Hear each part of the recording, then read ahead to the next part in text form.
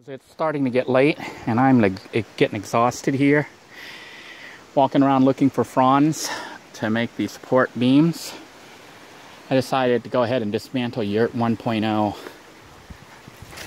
You can see the door has been taken down, parts of it.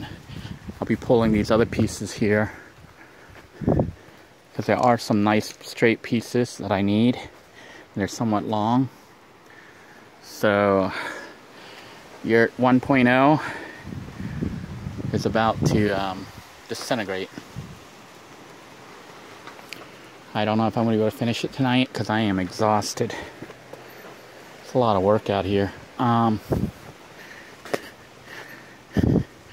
going to go ahead and start keep working on the scaffolding here and see if we can't get the roof up tonight if we can on this new structure. So I'm removing the wall panels here from Yurt 1.0 and look what I found living underneath. Yeah, except he looks kind of dried out. But he's alive, he was hopping, some kind of toad. I wonder if that's what was making the noise under there, maybe another toad or something. Does anyone know what kind of toad this is?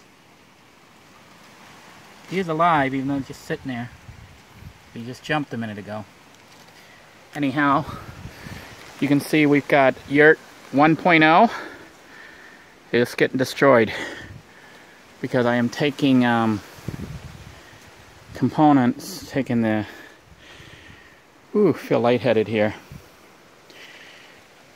I'm taking the components from here, from Yurt 1.0 to be used on Yurt 2.0. So these walls are becoming part of the roofing. So I was hoping to try to get most of the roofing up tonight, but I don't know if I'm going to be able to do it because I'm just feeling so weak and tired. I might be heading out soon. Several hours. And this is how far we've gotten.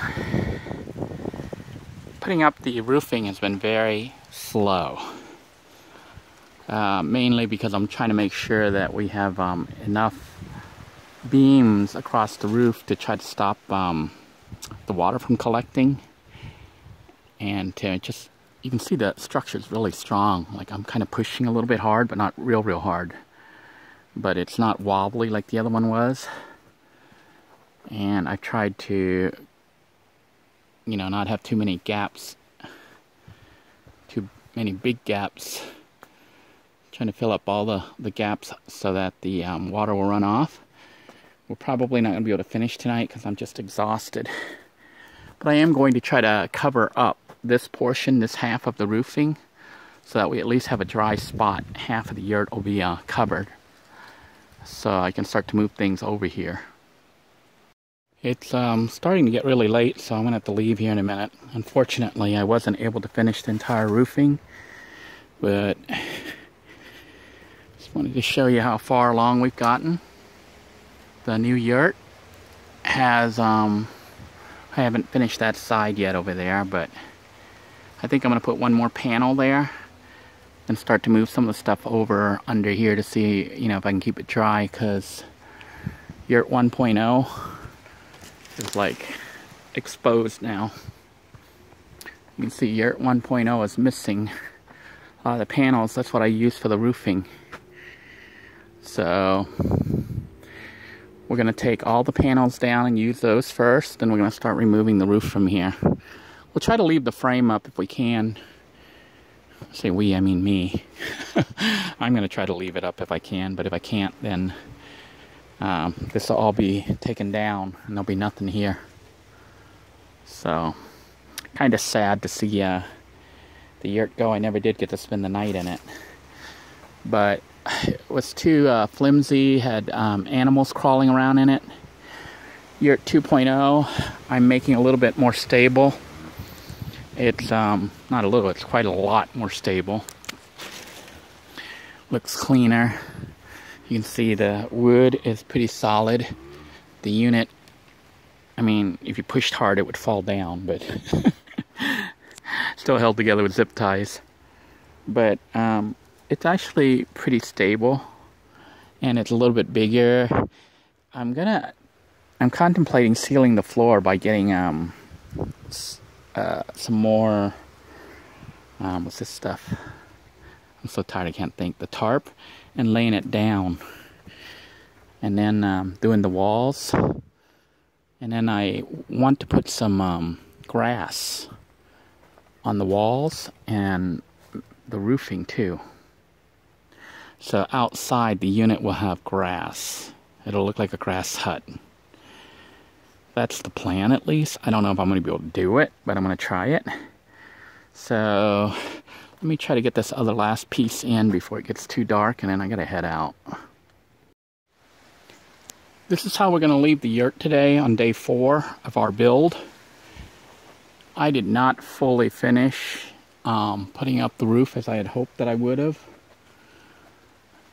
I could try to stay and finish it, but I think it's going to get pitch black out here, and I don't want to be caught out here in the dark.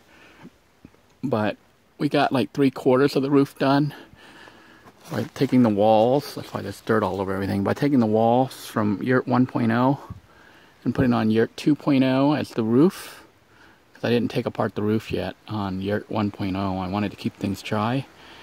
I think I'm going to, the roof's like not done. I still need to put the seal over the center, but for now, I think it will at least keep out most of the rain if it rains.